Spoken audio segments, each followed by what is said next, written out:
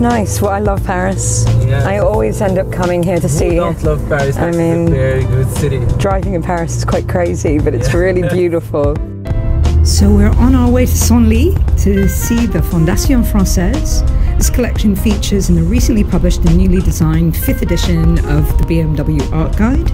Current show is by an artist called Kader Attia, who was born in Algeria and then brought up in France. And his work is very political, you know, the excesses of humanity, which I think is very interconnected. Really interesting. And I'm really excited to see what he does. Good, me too. Yeah. We didn't expect to collect, we just wanted to follow our instinct.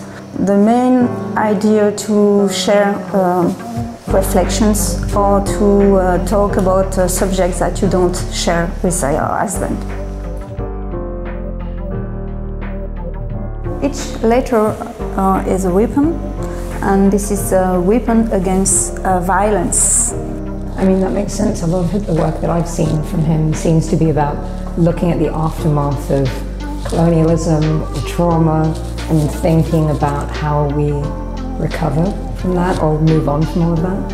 Arabic was your first language? Yes, exactly. It's very beautiful. Like, for example, to write my name is the second B-D-R, Badr. Oh, really? Yeah, it's 3 letters. This is the Syrian shells. Kader Attia collected them in Syria. Bombs. Yes. It's a very radical show to be showing here, actually. Yes. But that's an amazing thing to have the basis of your work. Yes, beautiful. And I feel strange that I find it beautiful. Yeah. Like the fact that there's bits of rainbow on the metal, and it's material that has memory. So that's a really interesting idea, that the idea of like, how is trauma and war in the remnants of things, in the ruins of something, like the damage of all of that. This is a sculpture named Broken Face on Sick Marks, and the ones in marble represent a man with a lower part of his face is mutilated. Yeah, you can totally see the relationship to that. Those I know refer to these incredible World War I photographs of men who had had post-war kind of facial disfigurements, basically because of war. It's also very interesting about how we look at the idea of a face and interpret it with our own histories, our own concepts of memory of where we're all coming from. So like our ideas of war and the face and like Africa and all those things coming into it.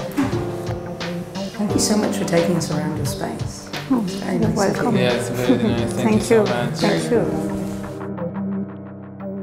So what was your favourite piece? So my favorite piece was the Arabic alphabet. It was really good.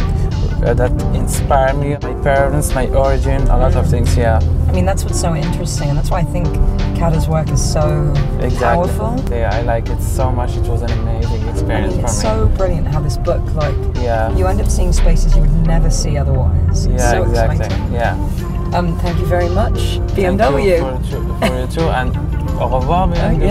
Au revoir. Au revoir. Un peu français.